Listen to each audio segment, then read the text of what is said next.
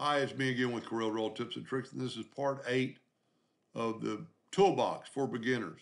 We've already talked about all the tools from the polygon up. Now we're going to talk about the text tool. Probably the most important thing I can say is with nothing selected on your board, pick your text tool. Don't touch it. Don't hit anything on the mouse, and you can change this. We can change it to this font. Hit artistic text, put OK. Let's make it 200 points. Artistic text, say OK. Then when you type out, it's going to type out artistic, or that text, abstract groovy, every time at that point. Now you can change it, midstream or whatever you want to do when you have something picked. So we can make that. And another thing, even though it says just 200, you could probably go 300. A lot of times there's some things in there you can put. And so now that's 300 points. Now, and the other thing, and so that's how you really set your font. I'm going to set mine back to Arial. So see, that's selected, so I can't do it. Deselect everything, go to your text tool, go back to Arial and artistic text, and I want 72 points when I type. So now I'm going to type in Arial at 72 points, and I would always go to Tool, Set as Default. And then it'll save it for the next time. The other thing I can say about text is texts are not inside, fonts are not inside Corel Draw. All your fonts, well, I shouldn't say all. Some Corels come with some fonts, but they're installed in your Windows. So if you go to your Windows folder under fonts, that's how you're going to insert and install fonts. So every time you use the tool now, I'm going to get Arial 72 points. The next thing in this is the table tool. Pretty cool with the table tool. Let's say we're going to make some name tags. And this is the shape of the name tag. Well, we're going to hit this tool in just a minute, but it's the parallel dimension tool. Well, I want to find out how big that name tag is.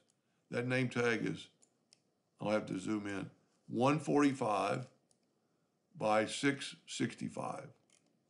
So if I make a rectangle that is, with my ratio unlocked, 5.65 by 1.45, I made that exact same name tag.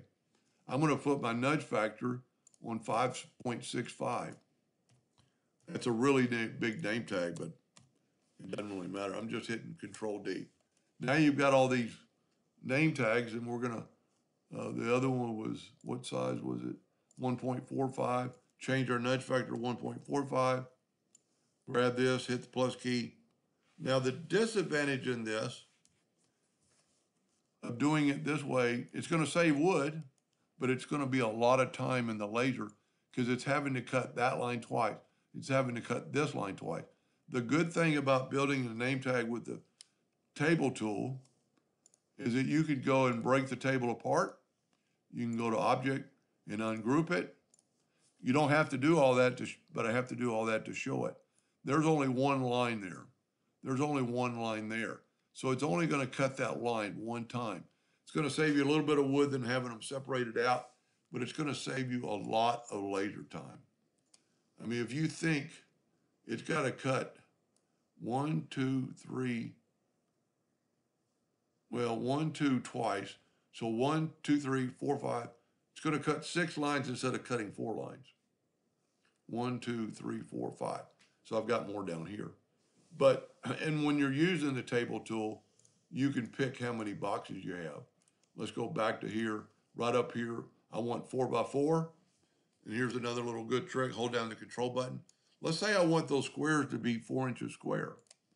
Well, 4 times 4 is 16. With your ratio lock, just type in 16. And now each one of those blocks is 4 inches. We can kind of prove that with the virtual parallel dimension tool that we're going to talk about in just a second. Now you have a block that is 4 by 4. And if you needed to cut out a bunch of shape, this would probably be the fastest way you could do it. All right, we've already talked a little bit about the parallel dimension tool, but the parallel dimension tool is going to measure stuff you can't measure. Okay, Corel's telling me this thing is 4.5 inches long, but how long is this little tongue right here? We'll grab the parallel dimension tool and go right there. That tongue is 1.28 inches. One thing you could never do is measure how far it is across at that angle, 1.35.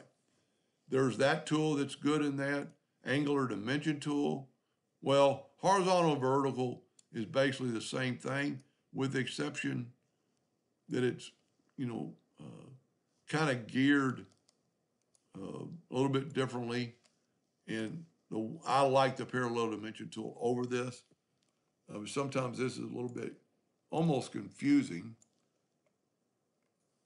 It's the same exact process, but it's just, I don't know. I don't really know the difference. Let's try that same thing with the parallel dimension tool. We're going to get the same figure, and it even turns the text the same. The other one that's just like it is a segment. You click on one part and click on the other, and it gives you the measurement. That's pretty cool. I never even thought about it. It's measuring this distance. Let's get the parallel dimension tool. Go from here to here. Boy. So that is cool. If you watch this, let's take these two away. It's going to go across there. I'm kind of learning something myself this morning. Go from there down to, you need to bring it down. It's going to measure that distance to the next point. I didn't even have to go over there. Let's go here. I bet it messes up because that corner. Well, there's 1.63.